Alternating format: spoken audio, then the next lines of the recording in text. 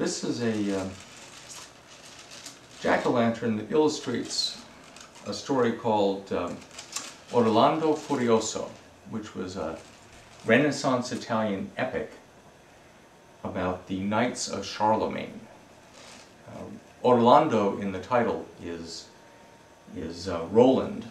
Roland was one of the greatest of Charlemagne's knights or peers, and he, in the title Orlando Furioso, the Furioso refers to him essentially being driven mad by love. It was a continuation of another epic called Orlando Innamorato, or Roland in Love, and this one essentially is Roland driven mad by love. Roland isn't in this particular pumpkin. Instead, we have another one of Charlemagne's knights named Bradamante. And Bradamante is special, particularly because she was a woman knight, which you just don't have all that often. And as knights would do back then, she's off to rescue her lover from an enchanted castle. Only this time the lover is a man, Ruggiero, who's been imprisoned in this enchanted castle high in the Pyrenees. Bradamante decides that she needs to go rescue him. Before she can rescue him, though, she has to defeat the evil wizard Atalante. This is Atalante here, who is the wizard who built the castle. And he is a very dangerous adversary for a number of reasons. For one thing, he's a magician and he knows a lot of magic spells. This is his book of magic spells. For another thing, instead of a horse, he rides a hippogriff into battle.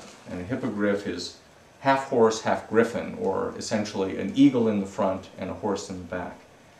And it can fly. So if you get into a joust with him and it seems like you're getting the upper hand, like you're going to win, he can just jump on his hippogriff, fly into the air, and come swooping down on you. And finally, he's got this enchanted shield. You can see it glowing, slung over his shoulder there. Usually he keeps it covered with a black silk cloth, and then at just the right moment in the battle, he pulls the cloth off and these orange rays come darting out of the shield and knock you senseless. So he's almost impossible to defeat as an adversary. But Bradamante's not worried about this because she's been talking to the ghost of Merlin, who she encountered in a cave in France. And Merlin, having lived backwards, knows everything that's going to happen. And he can tell her exactly how to defeat Atalante. He tells her about a magic ring being carried by a little dwarfish character. And if she can take the ring from him, if she puts it in her mouth, it'll make her invisible. And if she puts it on her hand, you can see that she's got it on her hand here, it protects her against any magic spell that somebody tries to cast on her. So she's gone off to challenge Atalante, and they get into a battle and they fight, and he flies up on the hippogriff, he flies down, and then he gets tired of playing with her and decides to use his magic shield. So he comes toward her, pulls the cloth off the shield, and as soon as she sees the orange rays darting out of the shield, she falls senseless on the ground, or so he thinks. And you can see that she's lying on the ground, and he's creeping toward her with his book of magic spells, trying to figure out which spell to cast on her next. He's getting closer and thinking, well, I've defeated her. She seems to be out cold, I think. And he's starting to peer over her. And now if you see her left eye, you can see that she's just playing possum. One of her eyes is open, and she's waiting to see his shadow fall across her. And as soon as she sees that shadow, she knows that he's close enough to grab. She jumps up, grabs him by the neck, throws him down, and takes her sword, and is about to do away with him when he says, "Go ahead and kill me. My life is worthless. I'm nothing but an old, broken wizard. But before I die, I want you to know that I love your Ruggiero like a son. And the only reason I've imprisoned him in this castle is to keep him safe from the dangers of the adventures that you would take him on if the two of you ever got married. Because I know from my magic that if he ever marries you, his life will not be a long one." Well, hearing this, Bradamante sheathes her sword and she says, well, I won't kill you, but you have to let fate take its course. You have to let Ruggiero out of the castle so that he can marry me, because I know that we have a brilliant future together. And so the two of them trudge up to the top of the mountain. And Atalante puts one hand on the castle wall, says a magic word, and he and the castle vanish instantaneously, leaving Ruggiero behind at the base of where the castle used to be, blinking in the sunlight, wondering what had happened. And then he sees Bradamante, and they run together and they fall into each other's arms. And at this point, the story is in great danger of getting to the happily ever after, only 300 pages into the book, and you just can't have that. But fortunately, the hippogriff has been left behind, pacing around on the ground, absently cropping the grass. And Ruggiero decides, oh, I really, really want to ride on the hippogriff.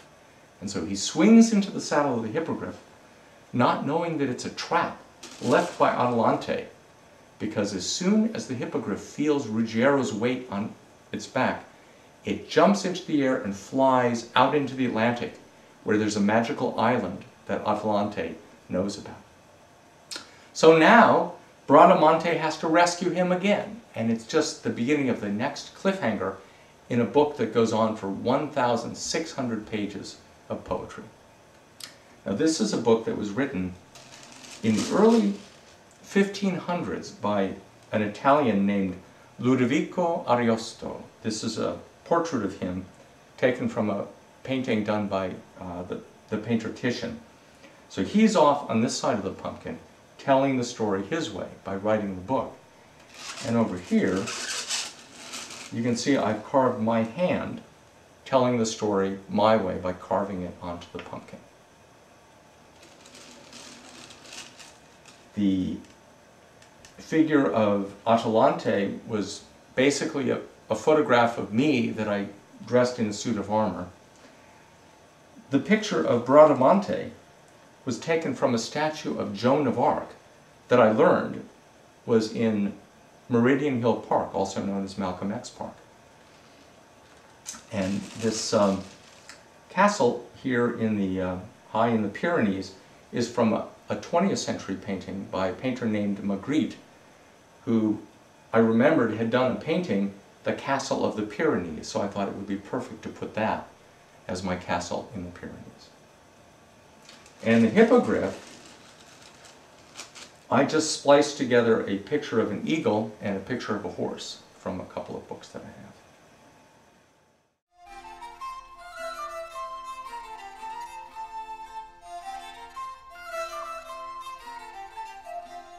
It just takes weeks and weeks, because first I have to pick the story. Every year I try to match the, at least the time and place of the story to the show that the Washington Revels is going to do, and I've been doing that since 1995.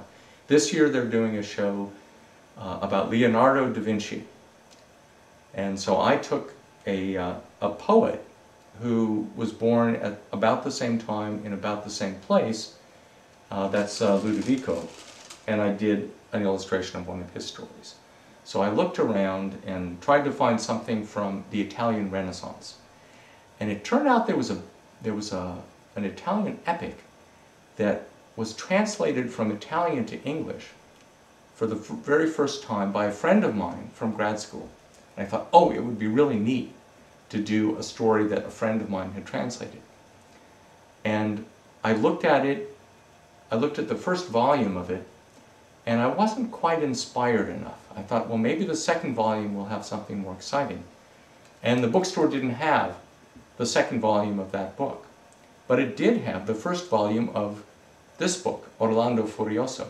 And I thought, I've heard of this book, but I've never read it. So I opened that up, and it had these exciting stories in it. So then, once I'd found a story within that book that seemed to be exciting. It had this orange glowing shield that I thought would look good on a pumpkin. It had a hippogriff that I thought would look nice. Then I started doing sketches, and I was probably doing sketches for, about 3 weeks, trying to refine them, trying to make them look good. And then I needed to have models to get more exact, and so I photographed a statue, I photographed myself holding a book, found a picture on the internet of the author, and then it probably took me another week to refine the drawings enough so that I could put them on the pumpkin. Once I had them on the pumpkin, it took about 10 hours to carve it. I've worked out a way of doing it that once I have the lines, I can just carve around the lines, and there's not a whole lot of fussing about how am I going to carve this, how will I make it look. And then for the last details, for example, the eyeglasses on the wizard, or Bradamante's eye, one of them being open, one of them closed, for those I light the pumpkin up and carve in the dark so that I can see exactly how the picture is going to look on the finished pumpkin.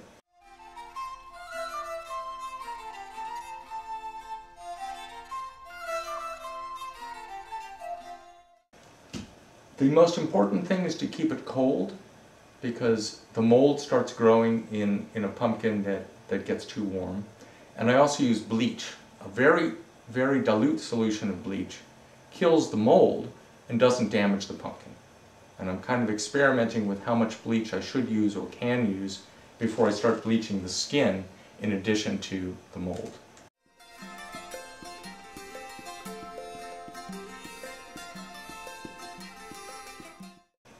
It lasts, it's always lasted at least a month. And there was one year, a few years ago, it lasted from October until February. And I could still display it, though it was starting to fall apart a little bit. There was a 5-year-old boy who looked at it and picked up the lid and said, "Why is the top liquefying?" And I thought that was a very impressive thing for a 5-year-old to say. But it also told me that this was about the end for that pumpkin.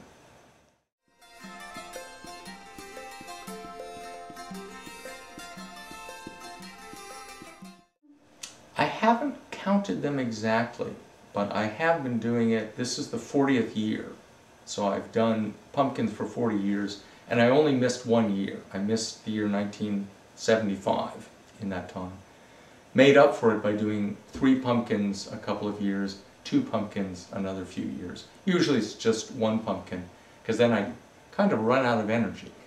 The best pumpkin I ever got, I got at Butler's Orchard, where I actually went out into the field, found the best pumpkin they had, cut it off the vine, so it was very fresh, so it lasted a long time. There have been a few times when I got the pumpkin on the way to the Renaissance Fair. They have a kind of a farmer's market. Last year I found a pumpkin stand near where I work in Virginia. It was a bad year for pumpkins last year, and this was a pumpkin they had to bring all the way from Indiana in order to have one that was big enough, round enough, and smooth enough. This year, and most years, I got it at Country Boy in Glenmont, where they seem to have a nice selection. And I had one nice round pumpkin. Unfortunately, it didn't have a stem, but I thought, this is the best I can do. And then I went back, they had another box of pumpkins, and this one was at the top of it, and my eyes got wide when I saw it. For one thing, it has this beautiful stem on top. Gives you a handle for lifting the lid. For another thing, it was very tall. And the design I picked this year, because it has a standing figure and it has a figure lying on the ground, I needed a lot of verticality to it. So having a pumpkin that had almost 15 inches of carving area was pretty important.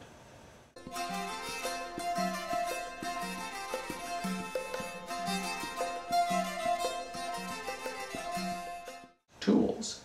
The tool I use and have been using for close to 20 years, it's called a linozip.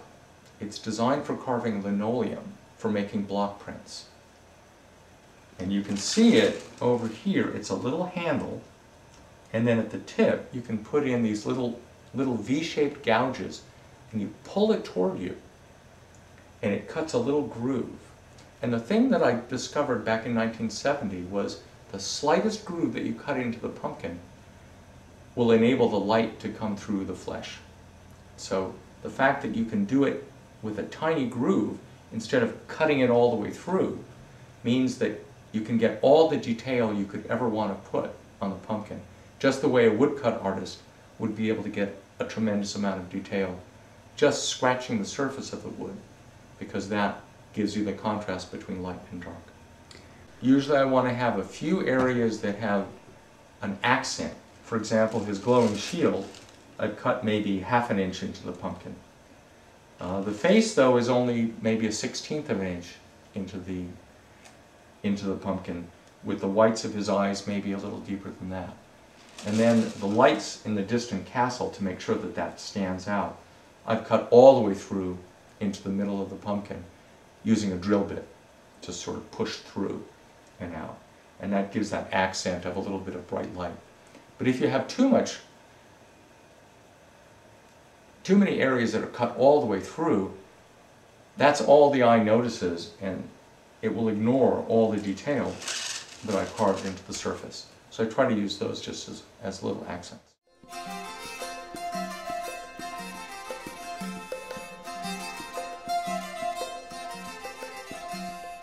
The first year I did this, I used a candle, and it wasn't very bright, but it was bright enough for me to see the future, essentially. And eventually I started using a light bulb. But the problem with most light bulbs is they're so hot. Most of the energy you put into a normal light bulb becomes heat rather than light. Only a little bit of it becomes light. And so the longer I would have the light in it, the closer I had to having pumpkin pie instead of a jack-o'-lantern. And then I found these compact fluorescents. And a compact fluorescent puts most of the energy into light instead of heat. So a light source might only be as hot as a 20-watt bulb, but it might be as bright as a 100-watt bulb. And that's what I've got in here. I don't know if this is going to throw off your... but it's a spirally bright compact fluorescent that enables me to leave the pumpkin. It's still maybe an inch thick, and yet the light from that can come through, as long as the room is dark enough for you to see it.